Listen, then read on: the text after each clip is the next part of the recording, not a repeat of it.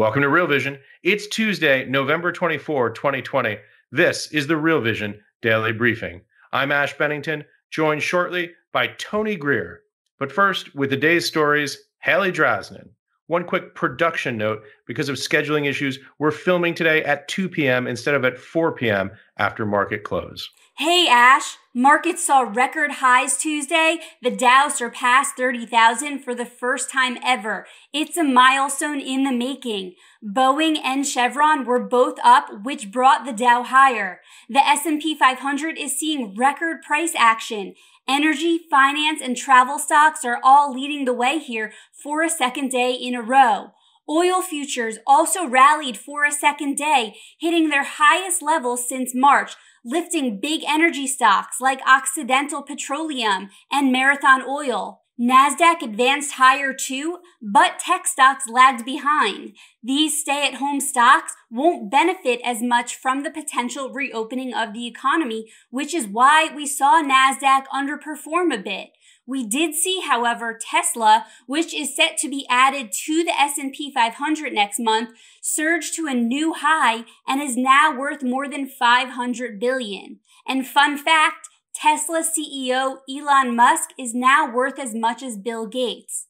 We also saw the small cap Russell 2000 hit an all-time high.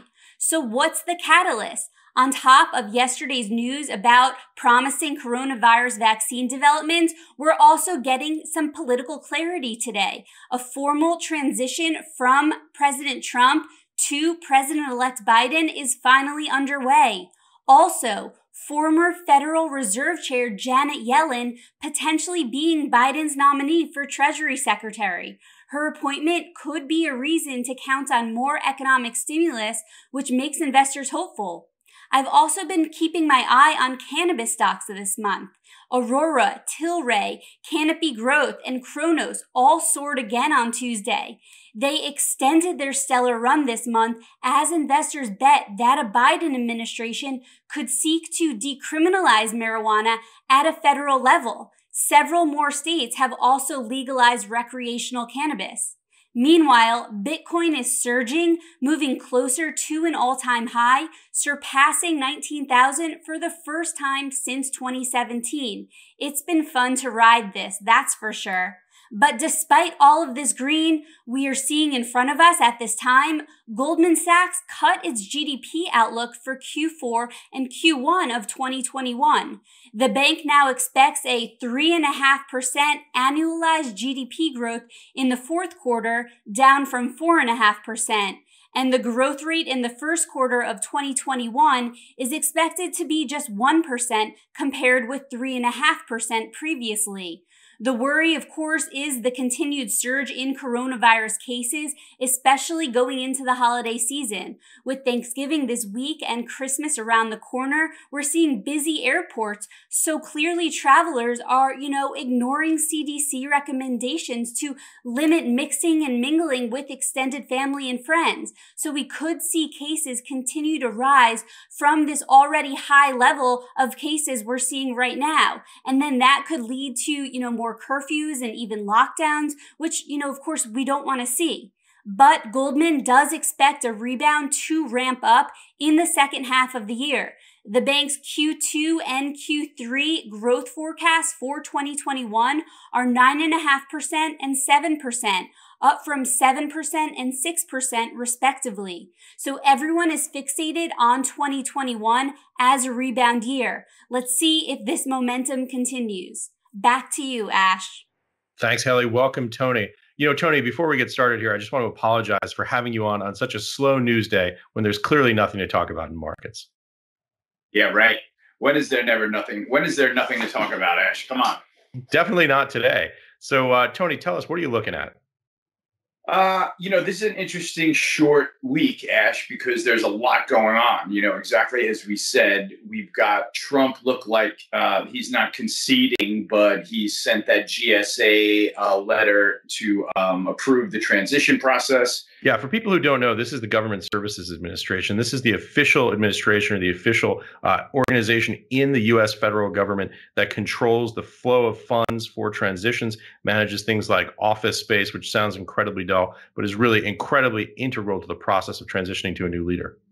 Yeah, exactly. So, to me, that sounds like he's finally, giving ground, and the market is kind of, not been held back on that, but been looking for that confirmation, right, to really see it in ink. And I think that that's the beginning of it. Whether his legal proceedings go further from here, who knows? But we're not really here to talk about that. I don't think it matters much. I think it's very relevant that, Biden appoint Janet Yellen as the Treasury Secretary. Yeah.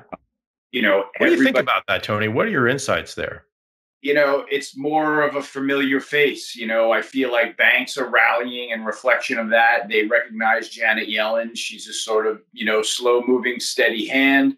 Yeah. She, has a desire to create inflation. She's managed to keep things in check, although she's had some flip-flop statements that I did not appreciate by her, where while she was in office, she said that she saw no risk of a financial meltdown or crisis at all. And then as soon as Donald Trump became president, she floated a statement right after that said that there was certainly a risk of, and she was out of office, certainly a risk of, an economic downfall. And so I don't like that type of two-facedness, but we'll look at her as probably an uptick for our purposes.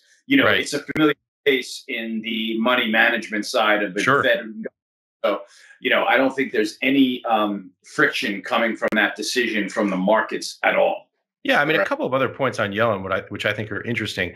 She wants more support for spending for unemployment and small businesses. Obviously, these are things that have a great economic impact, could have a positive economic impact. And she apparently also favors additional credit support, which Secretary Mnuchin just set to expire at the end of this year against the recommended Fed extension. So prior Secretary of Treasury shutting down the extension for additional credit supports set to expire December 31st. Apparently, Chair Yellen still favors that. The other thing that I think is really interesting is, it's hard to believe that Secretary Yellen will be the first woman to be the chair of Treasury, Secretary of Treasury. Hard to believe in 2020 that that's the case. But the other thing that I think is really interesting, in a story that's been focused on less, is I don't know if she is the very first, but she's certainly the first within modern memory to have served as first Fed chair and then Secretary of Treasury. I'm not sure going back farther, but I went back to James Baker and Don Regan and Arthur Burns at Fed. I don't think anyone has held both roles in recent memory. So it's an interesting sort of pick, because the ability to coordinate fiscal policy on the one side as Secretary of Treasury and work with the Fed, work with Jay Powell, who clearly, they have this great deal in common. They both know what it's like to be in that chair, so to speak. It's really an interesting thing for markets. And I would think that would have to be somewhat reassuring, at least in the short term. You may not agree with the long-term implications of accommodative monetary policy, but for markets, implication seems to be pretty positive. I have no disagreements on any of that, Ash. Just having somebody move from the Fed to the Treasury, it's kind of more of the rotating chair in DC that looks like we're going to get out of Biden, with his cabinet. He just appointed John Kerry as a newly elected energy czar, I believe, is the name of the title. And so, right? It's climate. I think it's someone basically global warming kind of stuff. Something brilliant and earth-shattering sounding. But we'll see, what that office's job is going to entail and what they're going to do. But I think it's, indicative that, like, most important for the markets, it's, DC reunited. And so that's got all of its corollary trades that are happening on the screen before us. And so we're just trying to keep up here, Getting the band back together again. Yeah.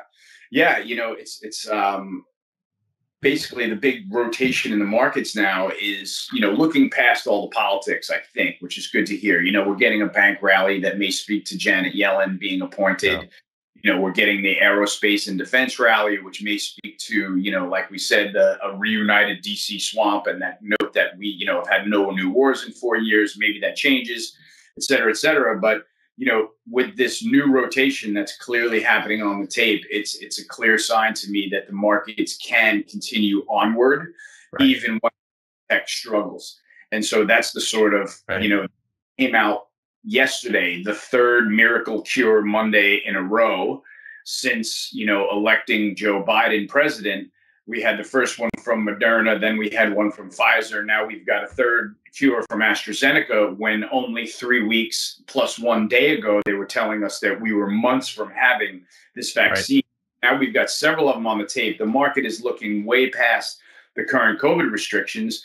And so now the rotation is FANG is going nowhere. FANG is stuck in the mud. What's rallying? We have to step out of the equity market and look at Bitcoin first. Yeah. Because that's, clearly taking up all the attention in the room right now. Yeah. Clearly, in my opinion, taking investors out of the gold market and them into the Bitcoin market. For those who aren't following, it's Bitcoin over 19,000 right now, and Ethereum up over 600. These are post 2017 highs on both of those protocols. Yeah, so that's the main focus trade now, with Bitcoin being up as big on the year as it is. I guess it's up 170% on the year. Given what's gone on this year, that's pretty extraordinary, and probably why the best performing asset is gaining all this attention right now. So we've got that rallying, and now we've got an energy sector rally, which is something that we haven't heard hide nor hair from in years now, I would say, and it's just budding in my opinion. But when you a couple consecutive days like we've seen now of oil services and E&P breaking out through very relevant resistance levels, clearly they're forcing all the short covering and possibly new buys in those sectors. But I think it's most important, looking at the path, as we've discussed, of the fossil fuels heading into what the polls were predicting to be a Biden presidency. And so, all that selling, as we know, Ash, seems to have gotten done. All the ESG selling, all the Biden admin selling had to get out of fossil fuels before Election Day. And it looks like that's what they did. So we're in a period where they're retracing higher now. They're all breaking out in various technical magnitudes. And you kind of have to decide where you want to have your chips in that trade. If you want to go with big E&P, or if you want to go with smaller oil services, or you're going to have a chance to pick your poison there. But it looks like something that's just getting started, with oil rallying above $44 now, and iron ore, testing $900, $1,000, and we've got copper above 7K pretty handily. These commodity rallies are all taking place now as we're focusing more on the reopening, and also the assistance that's going to come from either the Fed or the Treasury. So now we're piling on, recovery optics with better economic data, and the end of the potential, lockdown as far as the market is saying. So we're having all this take place, and yet the S&P, as I look over my shoulder again, is carving a new all-time high. And, that's the direction that we've been anticipating it to go. And now we'll see if it continues now, if big tech is really going to continue to rally or sell off, with the lockdown being its best case scenario now in the rearview mirror. Yeah, 3631 on the S&P 500 here at about 2:20 p.m. But maybe we've buried the lead here, Tony. The big news of the day, among retail investors at least, Dow Jones Industrial Average over 30,000. Yeah, the milestones are fun. The milestones are fun. You get to break the new hats out and get excited about new highs. But for me, it's good to be positioned, being bullish and looking for new highs, and being long some securities now that are trading into new high territory, which is the most fun part about trading, actually, where you have to make that decision and say, we've never been here before. What do I do with this thing? Yeah, we have a really positive view on home builders. They just carved a new closing high yesterday, and I think they're kind of flat on the day today. But that rally appears to have reignited itself on this side of the new rotation. So that's positive. And then we've got all the entertainment stocks that were just held down. Entertainment, I mean, like, your Live Nations, Madison Square Gardens, that were held down with the lockdown, cruise ships, casinos, hotels. The world is getting back in business now as Biden appoints his cabinet. And the optics of that are just really powerful. And I think that's why you're seeing some exuberance in stocks. Right. It's a relief rally. Haley pointed out earlier in the intro that obviously energy, finance, and also the travel stocks that you just mentioned, oil also rallying on the day. Yeah. The picture in oil, as I've been saying, Ash, through all three dips that we just saw into the mid 30s, I never caved in and became bearish because, the demand side had been weakened dramatically, but it started to show signs of picking up. The physical side of the oil market looks like we could be heading toward at least a good balance, if not more sort of structural shortages. And I don't mean anything dire, but things that keep spreads leaning towards backwardation and keep the bears honest because they don't get a chance to employ that floating storage trade anymore. Right. So, these are the kind of season where you can see oil start to potentially run on the upside. It's a clear technical breakout. There's very little standing in the way. And like I said, we've got these positive optics for commodities right now as the baton gets passed from big tech to more, industrial-based, materials-based type of rallies. So I think that this is going to be the fourth quarter that we're looking at right now, this rotation where, the larger cap technology stocks finally struggle to trade lower, maybe individually or collectively. I don't know. But I'm more excited about the natural resource space, Ash, right? That's what we've been talking about for 3 weeks. The last 3 appearances, which covers 6 weeks now. And, we've stuck to our knitting being in the natural resource space, staying bullish, through lower prices in both gold and oil and copper. And here we are. So I think the most important note right now is gold is pulled all the way back to its 200-day moving average as Bitcoin sucks all the oxygen out of the room. And we'll see now gold is going to survive as an inflation hedge. And my sense is that as Bitcoin approaches the old highs and gold approaches technical support, I lean toward wanting to be long gold. And if I were long Bitcoin, which I'm not, maybe making a sale up against the old highs to see what happens. So I think that gold is going to get back on the screen as an inflation hedge. Right now, there's really just no reason for anyone to step in and buy it unless you're a technician looking at this 1800 level. So that said, if tech is going to struggle, we have to expect gold to struggle because the first half of the year was gold chasing technology up the performance pole. And now that technology is going nowhere, gold is trading in line as a risk asset. And people are just ditching it for cryptocurrency, in my opinion. And I think that speaks to the Bitcoin and the Ethereum being up so big today and this week and, kind of putting a cherry on top of the rally that we've seen for the last several months now. So many interesting points there, Tony.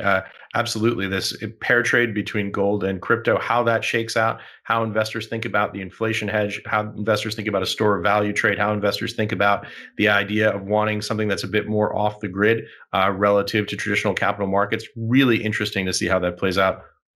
Go ahead. Yeah, you and I were talking, and we came across this observation along the same lines. It's amazing that Bitcoin took off as Apple peaked, right? We noted that right at the beginning of September when Apple split, we had Bitcoin take off from I think 15K or 13K and really start rallying. So to me, that was people looking for the next leg of the technology investment.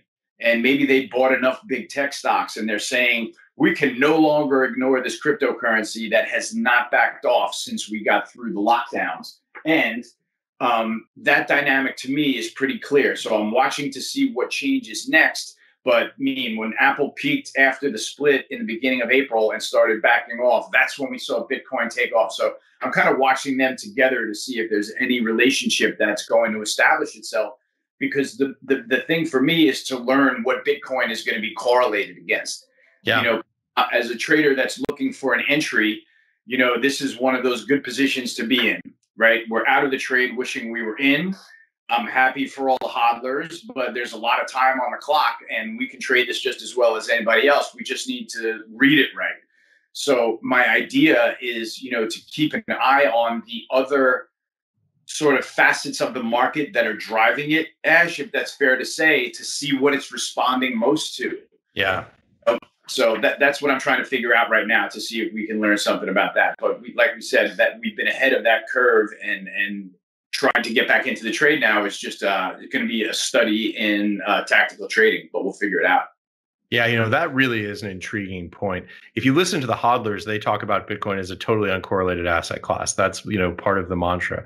that the idea is that this is the rise of a new asset class. It's the rise of a new way of thinking about value. It's a rise of new mechanisms for commerce, investing, store of value functions, all of these different things. But at the end of the day, traders like you are looking at this to try to figure out where those correlations are. And correlations may move in different directions at different times. They may correlate at different levels in different ways. But there's always seems to be something that you can correlate these things to in the short run, at very least, right? Yeah, we always look to the bond market as our guide for everything, and Bitcoin's not being driven by, I don't think, anything going on in the bond market. It seems to be responding to new stimulus stories out of the Federal Reserve. It seems to be, to me, responding to authoritarian encroachment here in the U.S. as lockdowns get more severe. And California takes a turn for, more lockdowns and more acts out of government news.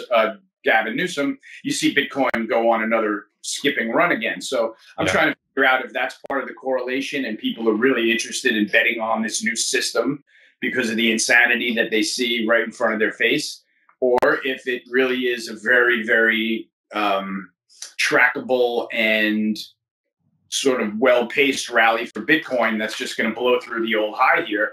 And then that's what's so exciting about this frontier market, Ash, is that nobody knows where it's going. So the prognosticators will throw price targets on it. Like, I think it's going to 40K. The next guy thinks it's going to 100K because that seems like a new logical, psychological barrier. Sure. And then, you hear the ultra uber bulls calling for it to go to 1 million. And that's not even something that we can conceive as traders because it doesn't seem like that's a realistic path. But, who knows? Maybe through 20K, it's a double, and we have to figure it out from there. But I'm really just a price action and trying to figure out what it's really trading off of at its core right now, which is very tough to do. Yeah, talking about price action, there's so much. It's such a rich area to mine. Raoul likes to call cryptocurrencies Bayesian distributions relative to their correlations. They trade off different things at different times, kind of the way the macro trade works. But just looking at the tactical price action on Bitcoin, it's really interesting. If you pull up the chart on your screen, what you'll see is that we talk about crypto winters in the crypto space. You'll see that there are peaks and valleys here. And there really are three kind of proper peaks. The first one, most notoriously in 2017, when Bitcoin either reached or nearly reached 20,000 for the first time. I say that with some uncertainty because at the time, the inter-exchange deltas were so high that you could be getting a price that was 5 or 7 or 10% off on one exchange what you'd be getting on another. So big inter-exchange deltas there. And then we saw in 2019, I believe, Bitcoin crossed after enduring the crypto winter between 2018 and early 2019, crossed 10,000 again. So now we're getting obviously close once again to that very sort of critical key psychological 20,000 mark. We're at about 19,199 here at around 2:30 p.m. But what's really interesting, and this is a story that's getting lost, and it's not really getting covered in traditional financial press. So while we have not yet technically hit the all-time high, or ATH as the hodlers call it, in the Bitcoin space, we are actually now at a new all-time high for market capitalization because of inflation. So meaning the rate that there are more Bitcoins circulating now because of the regular inflation schedule. So the total market capitalization for Bitcoin right now, as we're having this conversation, at an all-time high, $356 billion network value or market cap, depending upon what you want to call it. That's an interesting stat. It's very interesting also to hear, Ash, because this move to the highs in Bitcoin is very different than the last one. The last one seemed to have, it was being led by a lot of inexperience and a lot of new voices that nobody had any idea what these voices were about or where they were from. It had very much the tinge of that .com bubble feel, where you were getting texts all over the place about, well, look, do you see this thing now? Do you see this thing now? And, this time around, though, it's much more orderly. It's got much more intellectual capital behind it. I'm sure that it's got, a lot more people now even looking at it more seriously than the last time around at 20K. It seems to, no matter what, be elbowing its way onto the institutional trading desk. Yeah. when it's getting color on CNBC, et cetera, and you're having all the big names come on and talk about it. Now you're spreading the growth seeds for other funds to say, hey, should we be in this thing? We're not yet, and maybe it's time we bite the bullet and get a piece of it. And so I think that's the difference in the decision making that's happening around Bitcoin price action right now, and why it's a lot different than that last flurry, where I was seeing crazy things like, sort of inexperienced traders buy a Rolex with Bitcoin on their Instagram story. And so things like that at Bitcoin 20K, it was easy to say, guys, I don't know much about this thing, but this looks toppy, right? Yeah. And, now we're not seeing a lot of that bravado. And so it's more encouraging, and we'll see how it shakes out. But it's just a fun story to follow for me right now.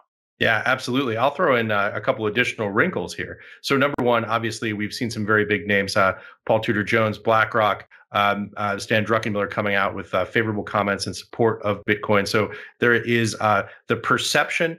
So there's the actual fact that institutional traders are pulling into the trade right now, and also the perception among retail investors that institutional investors are piling into the trade and therefore driving additional demand. But perhaps the most interesting story of the day that I saw on this is my buddy Lawrence Lewitton, who is the managing editor of markets over at CoinDesk, who's been covering this story, who's talking about supply constraints driving price higher. There's an exchange that most people who are outside the space have probably never heard of called OKEX. That has had some issues with supply, and that potentially could be causing a supply crunch, which is obviously, if you hold demand constant, pushing up the equilibrium price. So it's a really interesting story. If you're not reading Lawrence Lewitton in this space, you really should be, because he's one of the smartest people out there who's looking at this. Someone with a CFA who's got a hedge fund trading background, taking a look at what's happening in the space. It's really, really interesting. There are just so many stories unfolding at once. It's hard to get our head around it. Yeah. Sure is. I won't get my head around it until there's a futures board and an entire futures curve, and we get to learn something about the number of contracts there are and how big the market is there, and so I can quantify it a little bit better. Yeah. But we're going to make our way around and try to educate ourselves just like everyone else, Ash. Yeah, and then you to your point, right? You've got the contracts on the CME. You've got these offshore exchanges that are running effectively pari-mutuel books. I mean, there's just so much complexity around this space. And I would also say, buyer beware. This is upside volatility, potential for downside volatility as well. Yeah, I would not be shocked if Bitcoin traded 15K tomorrow morning.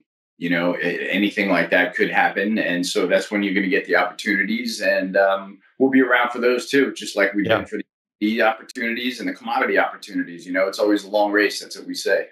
Yeah, my strong belief is that Bitcoin is going to be higher in 10 years. Where it's going to be tomorrow morning, I mean, I wouldn't be shocked if you could see an event where you had Bitcoin under 10,000 in 2021, right? Nothing is beyond possibility when there's this much volatility in an asset class. Totally. Yeah. All right, Tony, we've gone down the crypto rabbit hole, which is easy to do these days. What else are you thinking about in terms of traditional capital market assets? I think the next leg is going to come from the dollar index breaking down through 92. To me, that's sort of the low-hanging fruit. Maybe that bounce that we saw this week was the last of a short dollar covering rally, because it seems to me like if yields are going to stay firm, we try to break out and then yields backed off again with the curve when we started talking lockdowns. But now that we're looking at this reopening story, it looks to me like yields want to creep a little bit higher. It looks like the curve wants to creep a little bit higher. And I think that that's going to put pressure on the dollar, right? If we create this inflationary scenario here, you can conceive a world where the dollar index goes lower. And I'm mostly focused on the commodity currencies. I'm focused on the euro appreciating, and I'm focused on the Aussie dollar appreciating. But if the dollar breaks through 92, that's a long-standing bottom that we've had. It might change some portfolios. It might cause a lot of people to either get out of positions or add to positions. So I think that's the next leg of the trade that I'm looking for. If we are going to continue to get this kind of support from Jerome Powell, and we're going to get some news out of the ECB in December, to see what that is all about, and if that puts the dollar back in favor for a short period of time. If Lagarde comes with, a Draghi type of howitzer, and all of a sudden the euro sells off, that could lend a bit to the dollar. But I'm still thinking that, technically speaking, the dollar down through 92 enhances all of my natural resource trades with that Aussie dollar and euro rally. So that's what I'm looking for, because then you'll get, copper and the base metals to start rallying again. You'll get industrial metals and mining to start rallying again. You'll get, some of the other industrial sectors like aerospace and defense and airlines that are looking past lockdown to start rallying again. So I guess, you always want to get the heart of that trade from the macro markets and be positioned properly in the equity markets. And there's one other opportunity, I think, Ash, that's, separate from the dollar breaking down and the commodity trade starting to really perform, is this cannabis trade. The cannabis trade is still crawling out of a hole, a valuation hole, really, that it got buried in from the Canadian companies over the last several years. And now we've got a U.S. MSO story that is as attractive as anything I've heard in equities recently. Like we said, everybody's been complaining the value trade is dead. And here you've got, cannabis stocks trading at 8 and 10 and 15 times earnings.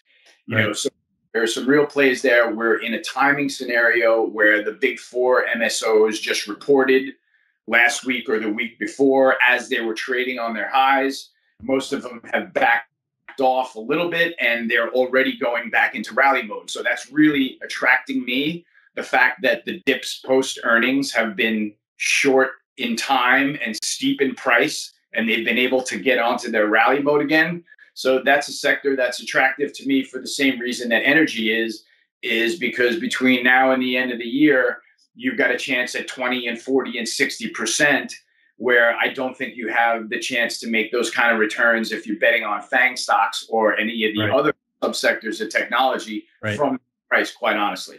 So I'm kind of, once again, I'm hunting that big return game in energy and in cannabis names. Right. Those are the low-hanging fruit to me right now that are actually getting on their horse and starting to rally.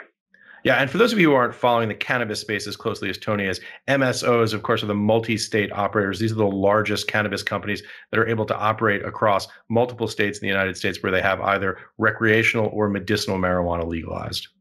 Yeah, exactly, Ash. And some of them are totally vertically integrated, for everything from leaf to the brand to all different kinds of brands and products. But I think the most important thing is that we've got a lot of election uncertainty behind us now. We just had 5 states legalize it in the election. Yeah. Or the MSOs look like they're starting to perk up technically. When I'm talking about Trulieve, which is making a new high today, Green Thumb, Curaleaf, and Cresco Labs. Those are the names that you want to get to know, have those tickers up on your screens, and start following the story. 3 of the 4 reported last week. The earnings were mostly beats, I would say, on the revenue side, with fairly good news behind them. And the stocks just backed off their, recent highs, and they've already, some of them, started going again. So like I said, that's the intrigue to me, is that even after sell the fact news, like we're seeing after their earnings, the stock right back to those levels they were consolidating at and looking good again. So, like I said, this is just performance big game hunting. And we'll see if it persists through now to the end of the year, Yeah, always difficult to speculate about politics, especially in these challenging times, and also about public policy. But it certainly seems like, from a secular perspective, that the genie is out of the bottle. This is something that is moving forward, and the train has just left the station. Bipartisan issue. They're all going to need tax revenues. It makes all the sense in the world. It's going to happen. My 2021 trade is I'm long real estate in Jersey City as all the hipsters move out of Brooklyn to get near the cannabis dispensaries in New Jersey.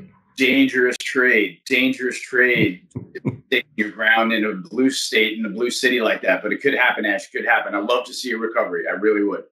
Yeah. So, Tony, information-dense Real Vision Daily Briefing today. Give us the big picture, what you're going to be looking at as you go forward to see if the ideas, the thesis that you put forward today is working out. Yeah, it's going to have to be focusing on, I sound like a broken record, but the continuation of this change in rotation is the most important thing that jumps out at me. And when we come in, like we came in yesterday for the third miracle cure Monday in a row, and we have stocks behaving exactly the same way, which is 180-degree opposite what has been going on from March up until this point. Right. I am dramatically drilling down into those sectors that have been sectors and securities that have been performing best since we came out on the first Miracle Monday with President-elect Biden and the Pfizer vaccine on the tape, because to me, that's when everything was obviously very different.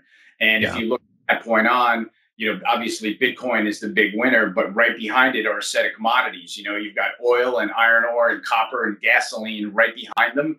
And you can, now all of a sudden they're competing percentage wise against big tech, which nobody would have believed 3 months ago. So this change in rotation, the low hanging fruit of the dollar breaking to a new low level, and the big game hunting of, upside percentage gains that we might see between now and the end of the year in sectors like cannabis and energy and airlines and aerospace and defense. And all of it's lining up pretty nicely for us to, be on a trajectory toward S&P 4K. And I just want to make sure I'm in the right places for it.